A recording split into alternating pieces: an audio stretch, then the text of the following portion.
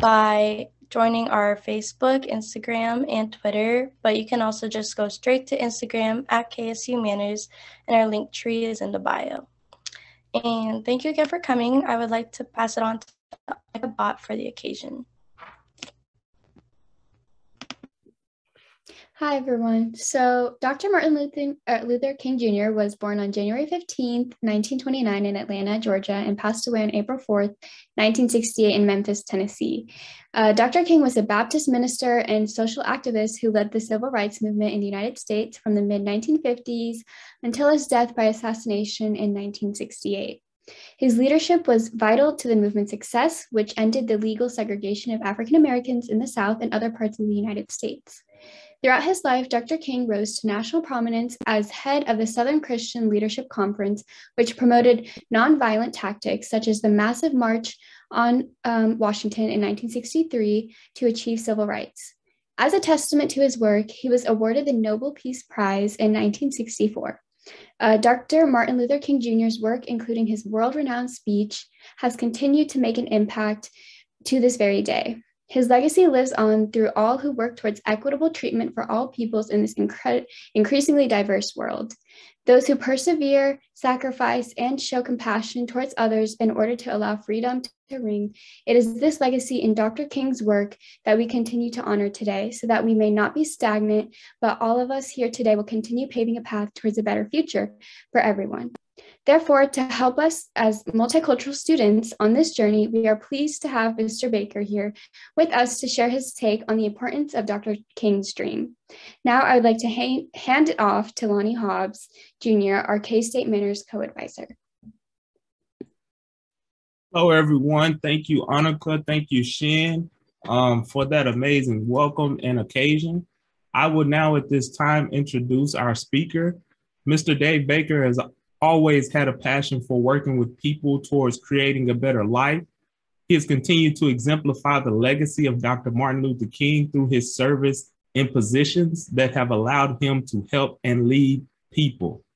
A large part of his life of service has been the 35 years that he served as the collegiate athletics coach, including his time as head coach of the K-State baseball team from 1976 to 1984. He loved coaching because it gave him the opportunity to shape the lives of the younger generation and make a difference through his actions and his words. After years of coaching, Mr. Baker transitioned into the role of superintendent in Muskogee, Oklahoma for recreations in 1995, and he held that position until he took the position as the Manhattan, Kansas Douglas Community Center Director in 2011. Mr. Baker has loved to watch the center grow over the years, especially because it means he is helping the community and the people in it. Additionally, his actions have been recognized throughout the Manhattan community as Mr. Baker and his wife, Sonia, received the 2019 Spirit of Martin Luther King Community Service Award for their commitment to uniting the diversity of the community for the greater good. Mr. Dave Baker has continued to live the legacy of Dr. Martin Luther King Jr. through his actions and selflessness. And we are honored to have him here today to speak with us about the importance of Dr. King's dream. So now at this moment, please join me in welcoming Mr. Dave Baker. Thank you, Lonnie. It's an honor and privilege to speak today about Martin Luther King and his impact on my life. When Dr. Wiley first asked me about doing this, I kind of was reluctant, and I haven't done a lot of speaking, since I've gotten out of coaching, and didn't really want to talk a lot about myself. But I want to thank Dr. Wiley, Assistant Dean and Director of Diversity at the College of Agriculture, her staff, and the MANRRS organization for inviting me to do this. It's truly an honor to be here today and to speak. I told my wife, Sonia, that Dr. Wiley had asked me to do this, and I was reluctant to do it at first, and she said, well, it's something that you need to do. But she's also said, if you do, Make sure you have a good beginning and a quick ending, and you'll be fine. So with that, I will try to do that and just share a little bit with you about my life and what's gotten me to where I am today and what I've been about my entire life. I was born and raised here in Manhattan. I was one of 9 children. I was number 6. And our parents stressed hard work and education. Dignity and self-worth were at the forefront. Being colored back then, as we were growing up, the reference of our race has changed over the years. I don't believe there's been any other ethnic group that had a description that has changed as much as ours. In the 40s and 50s, we were colored. In the 50s and 60s, we were Negroes. In the 70s and 80s, we were Black. And now today, we're Black, African Americans, or people of color. This is a life of descriptions of being a minority. I don't know of any other group that description of them has changed as much as we have as African American people. Have you ever wondered how you got to where you are today in life? I believe that God puts you where he wants you to be if you let him. We must learn to be still, listen, and do God's will. As I look back over my professional career, I had a dream as a young boy of becoming a college baseball coach after playing baseball at K-State and Emporia State. Dr. King had a dream for me, and that dream allowed me to be a successful, have 32 years of successful years in college athletics. I never thought I would be able to do that, but that's what happened, and it's been wonderful. God put me at every stop, 8 of them to be exact, so I've lived in 8 different places along the way. And if you're in athletics, that's part of athletics. Without knowing why, Dr. Martin Luther King, a man of God too, put him in many stops. And he too did not know without asking why. I watched and I listened, and it impacted my life. I heard many speeches of Dr. King. I was the first Black head baseball coach at a Division I college at Creighton University in 1972, and later here at K-State in 77 to 84.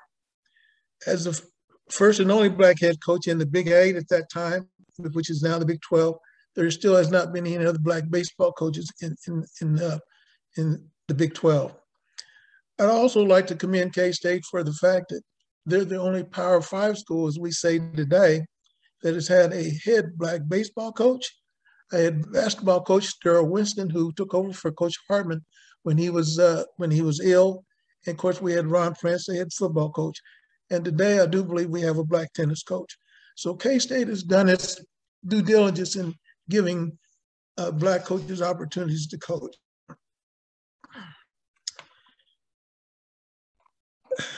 When I was coaching, I didn't coach I was coaching to win games and championships, not just because I was the first. I had great mentors, both Black and white.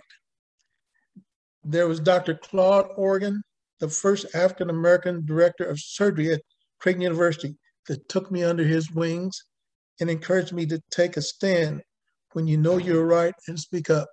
That was probably, Dr. Organ was probably the most important mentor in my career. You can't go to college and get a degree in coaching. Usually you play the game, and after your eligibility is over, you can become an assistant coach. And after, as an assistant coach, you become a head coach. That happened for me. I was fortunate, very fortunate, to play for legendary coaches. Coach Jack Hartman, who was a head coach here at K-State, he was my coach in junior college in Coffeyville. Eddie Sutton, who is in the Basketball Hall of Fame today, coach at Oklahoma State, and hired me at Creighton. He was the one that really gave me the first opportunity to coach at the Division I level. Not only, and Larry Cochell was my coach at Emporia State, my baseball coach, and I ended up coaching again with him after I left K-State and went to Oklahoma, and I coached at Oral Roberts back with him again. Not only were they great mentors on how to play and coach the game, they also taught me how to work with people outside the game. And that experience was mentoring was just monumental in my career. The opportunities to coach at the major level does not happen without sacrifices made by Dr. King. In 1968, after Dr. Martin Luther King was assassinated, life for African Americans changed dramatically. White America began hiring Blacks to positions that were never open to them before, despite being qualified and at times more qualified prior to his death. I know this personally, as this was my case in being given the opportunity to coach in the college realm. The effects of Martin Luther King's death in America was just unbelievable. Today, I look at the landscape of college and professional sports, and I see more minorities in positions never seen before. Directors of athletics, coaches, referees, team owners in professional sports, TV announcers, hockey players, NASCAR. I think if you remember just this past year, Bubba Wallace won the first big race for Black in NASCAR. It's just amazing the things that have happened since Dr. King was assassinated. And in the non-athletic world, we see more doctors, lawyers, scientists, and even the President of the United States. For me, this is the impact that Dr. King has had on our country and the world after his death. In my mind, no other man in my life has had an effect on this country like Dr. King. You know, sometimes we don't realize the importance of history until we've lived long enough to see and feel the impact personally. His march, his words, his peaceful marches stood for civil rights for all. I believe I never would have had the opportunity to become a head coach at a Division I college if Dr. Martin Luther King did not make the ultimate sacrifice for the people he so dearly loved, both Black and white. He did not know me personally, but he knew many people like me trying to make a difference in other people's lives. His impact was opening those doors, striving for civil rights for all. I believe today's society has become all about me and not enough about us. That mindset makes success more difficult and an inclusive world harder to obtain. Dr. King had a dream and fought for us, not I. I would like to share my life's toolbox that I always carry with me each and every day. And if you don't have a life's toolbox, think about creating one. And what's in a life's toolbox? These are things that you take with you each and every day to try to help make the world a better place. Number one, do something each day to try to make someone else's life just a little bit better. That little bit will turn into a lot for you. If you don't use it, you'll lose it. Each of us are given talents and ability. God gave everybody some talent. You've got to learn what that talent is and use it to the best you can. Or you can give up, you can give it in, or you can give it all you got. There's an old saying that if you rest, you rust, and that is so true.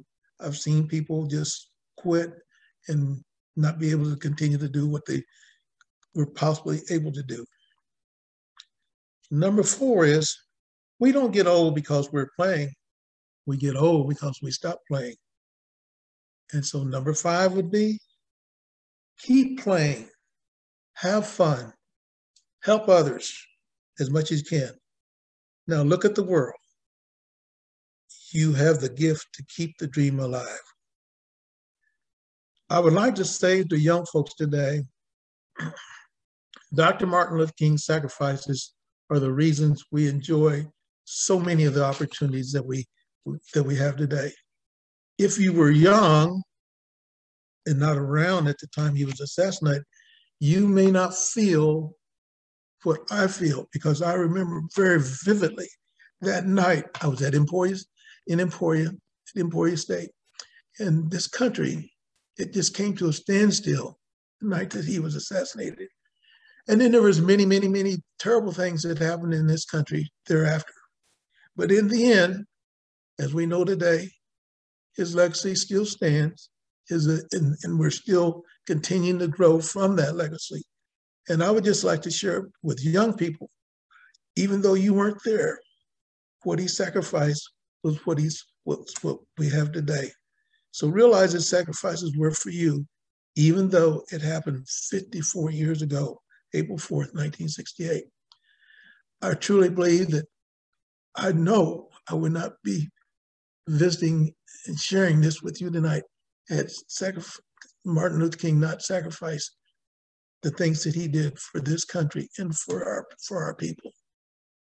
I'm just so thankful. I'm just so thankful that I'm able to share and let you know that things are going to get better, and they are getting better, but it's never easy. But if you don't keep up the fight, it just won't happen. So as I said, you can give up, give in, or you give it all you got. And to this day, each and every day, I feel like I just have to give it all I have. And with that, I give that to Dr. Martin Luther King, because he made a difference in my life and in this world. Thank you.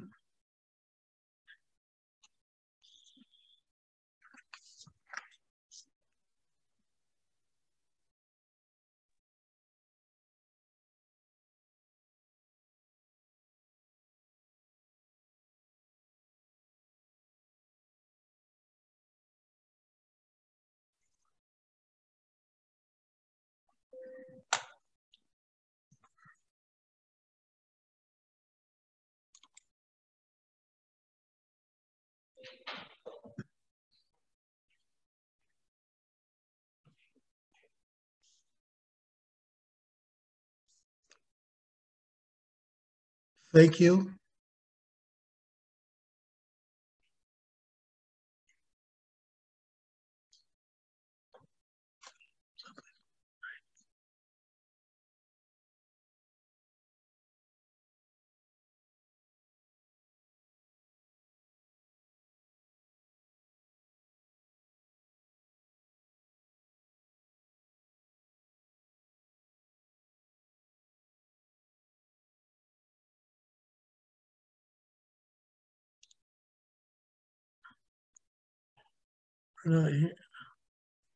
Hey, Summer, I'm not sure if the audio is working.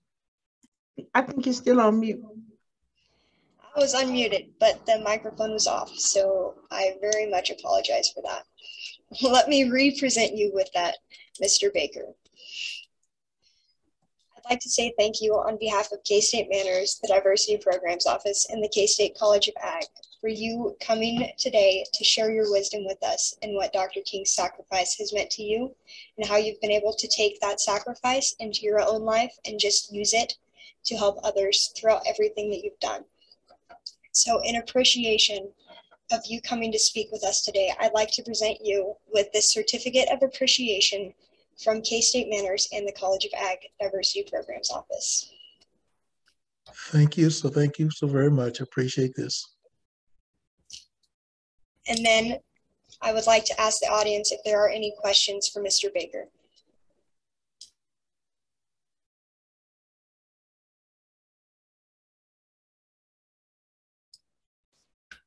Okay, well, if there are none, thank you so much for your story. And I would like to pass it along to Brandon Green, the president of the K-State MANRRS chapter.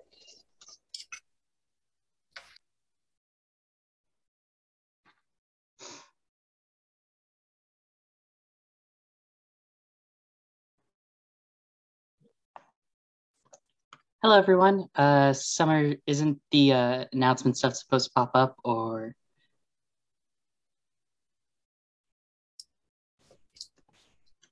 I will share the flyer. One moment. All right.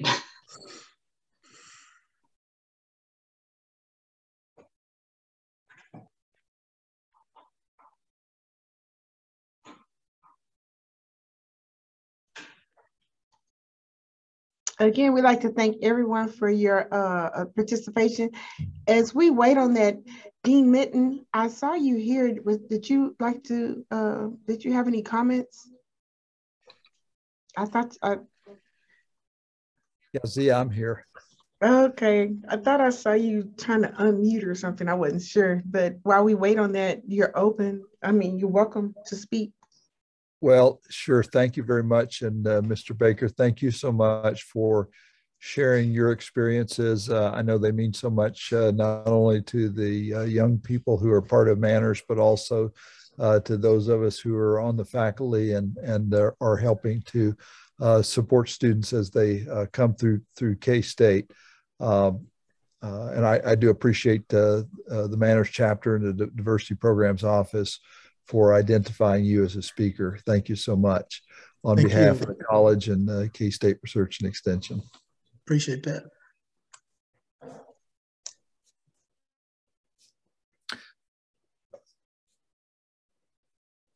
I'm curious, where was K-State playing baseball when you first became associated with the program? We were still at the field now, but we didn't have turf, and we didn't have a press box, and we didn't have many things amenities that I see there today. Was it was in the same location as it is currently? Yes. Oh, okay. Yes. Okay. That field was built in 1964, and Bob Brazier, Coach Wather was the coach back then. Bob Brazier took over, and I played for K-State in 1966, so the second year for that field. And of course, at that time, there was nothing in that area but the field. No football field, no houses. It was country. And so I can imagine. Yeah. It has come a long, long way. Thank you.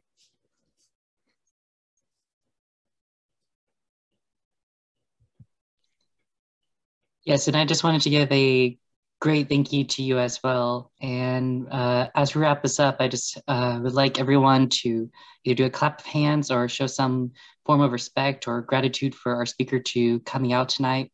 And I'll give a thing of announcements. So later this week on Friday, we'll be doing a Dr. Martin King Jr. laying of the wreath. And then leading into February, we'll have a College of Agriculture resume workshop that will be on the 9th of February. So make sure to put that down in your calendar, as well as our corporate showcase for MANRRS, which is going to be the 16th. And my bad, I skipped it. The KSRE application deadline is the 8th. And then we'll also have a Growing Our Mindset with all the organizations with the College of Ag on the March of 8th. So make sure to also put that down in your calendar. And we'll also have some other stuff. So pretty much put all these down in your calendar, and I'll go ahead and give it off to Dr. Wiley and Dr. Dan Moser to give us a sign out. Thank you, Brandon. So Dr. Moser, before you, I see Adam Carr here, and I want to know, Adam, would you like to give us an update on the Martin Luther King activities for the rest of the week?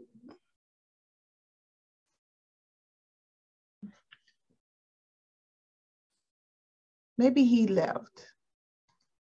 Okay, well, I would like to share, we're always so proud that K-State the College of Agriculture can kick off the week. And so what we have in store for all of you is tomorrow, we will have the Commerce Bank Award. On Thursday, we'll have the Martin Luther King presidential luncheon. And then Friday, the affinity groups will get together at 11:30. That is the Black Faculty Staff Alliance, the Indigenous Alliance for Faculty and Staff, the Asian Faculty and Staff Alliance, as well as our Hispanic Latino Alianza, that faculty and staff group. And then at 1:30, we'll have the Land of the Wreath. Everything due to COVID and the global health pandemic, we are doing everything virtually. So we really hope that you can tune in from your couch, from your dorm room, from your office to participate in all these great activities. So Dr. Moser, I'd like to turn it over to you. Yeah, just real briefly, Dr. Wiley, thank you. I really appreciate Coach Baker taking the time to be with us this evening and for sharing his story and his perspective on Dr. King's legacy. I want to thank the MANRRS students and commend them on their efforts organizing the event tonight, and to thank Dr. Wiley and Lonnie Hobbs for their mentorship of the MANRRS chapter. Appreciate the many K-State students, faculty, and staff that joined this evening to be part of this event. You know, one of the joys of being part of a university community is events like this and the reflections and conversations among us that follow afterward. And so, and the last thing that I'll just say is to our students, I challenge you to follow Coach Baker's example, that he has been someone who has made a huge impact on his community, and both now your time in the K-State community and in the communities that you join in the future as you go on into your careers. I challenge you to make a difference and to serve the communities where you live in the future. Coach Baker has been a great example of that here in Manhattan, and we just treasure him and thank him for all he's done here. I agree. Thank you so much, Dr. Moser. And Mr. Baker, just thank you so much for saying yes. I just really appreciate, I knew you had the great story. You can touch our students. I hate that it is virtual. I would love for the students to meet you one-on-one.